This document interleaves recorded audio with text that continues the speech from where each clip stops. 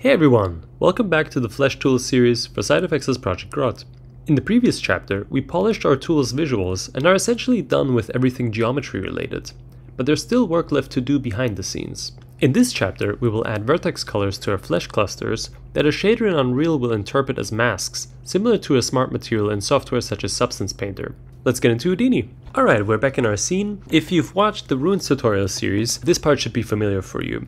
And actually nothing is different, I just want to show it again for anyone that has not watched it. Basically the core idea is just that, like with a smart material, we will isolate and mask out certain areas, such as for instance anything that is supposed to be the inside of the concrete, we will add green color, and then the shader will add a different concrete material on the inside than on the outside. On the edges we're gonna calculate the curvature and add some color there to add a different material. And for the flesh we want to add, for instance, the thickness and calculate the distance to the closest surface. So let's just get started. For our flesh, the base vertex colors that we're gonna use is black, and this will default to our normal flesh color. And for the thickness, just like with the Ruins flesh, we're gonna fake it because it's much faster and also less error prone. If you want to calculate the thickness for, I don't know, some waxy structures or whatever, or if you have big flesh things,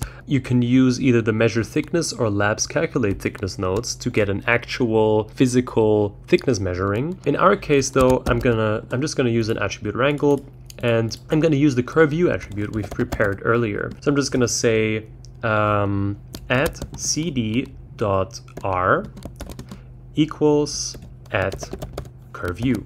I just want to make sure that it's inverted because we want the ends to be thicker than the middle parts. So I'm just going to say 1 minus at curve view. And that's it for the thickness. I'm going to call this red thickness. And the green channel is also really easy. We can just use this preset code snippet nearest point distance, and we can plug in this merge node where we put the rocks and the environment. It looks very similar to the thickness, but what it's actually doing is it's calculating the distance to the nearest surface. And this is pretty cool because we can use that, for instance, to animate the flesh a little bit, like, I don't know, to make it pulsate or something like that. I just want to make sure that I don't write this in the red channel. I'm gonna say at cd.g equals at dist, and I also want to clamp it using a fit01 function. Just say between 0 and 1, call it green distance to nearest. And the last thing we need is an attribute noise. And instead of using all the colors available to us, I just care about the blue channel. And let's just isolate that for a moment so we see what's going on. And to add a bit more contrast, I'm gonna choose the zero-centered method. So now we can see that we have this half and half kind of effect. So you can imagine that, for instance, we can use this color to offset the hue of the flesh, or whatever we want to do, have a different texture, that kind of stuff. I'm gonna enable that again, and I'm gonna call this blue random noise. Okay, so that's it for our vertex colors for the flesh. And for the concrete, it's also not that crazy. So I'm gonna go over here to our pieces. Let's see. And I'm gonna start right about here after the RBD material fracture. So like with the flesh, I'm gonna start out with a black base. And then I'm gonna get another color node, and I'm gonna set it green for the insides. And I'm gonna choose the inside group. And to avoid having this, this bleed over on the edge, we can specify that it should be a vertex color instead. And that way we have these nice sharp edges. And inside the loop we can add back this color by getting an attribute transfer node and plugging in our colored piece in the right input and our high poly edge damage piece in the left input, and enabling the vertices toggle. And just to be safe, I'm only gonna choose the color and pass it on. Okay, nice. So now all these pieces should be taken care of.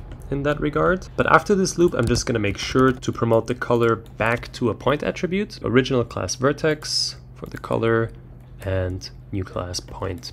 Because what I want to do next is I want to get the measure curvature node, and beware with the curvature node, it's going to visualize the output, and because of that it's going to override our vertex color. So just make sure that after you're done setting the parameters that you disable this again.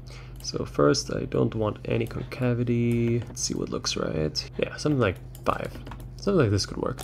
Okay, then I'm just going to disable the visualizer, get another attribute wrangle, and I'm going to say at cd.r equals at convexity. Alright, nice. And like with the flesh, the last thing to do is to just get an attribute noise and add some blue color to it. So same procedure, just go 0 centered and maybe do it with like 0.5 meter, and let's see what it looks like. Yeah, I think that works pretty well. Okay. Alright, and our work is done. It's that easy. So that's it for the vertex colors. And in the next chapter, we are going to turn this tool into an HDA and get it into Unreal. Alright, see you in the next one. Bye bye.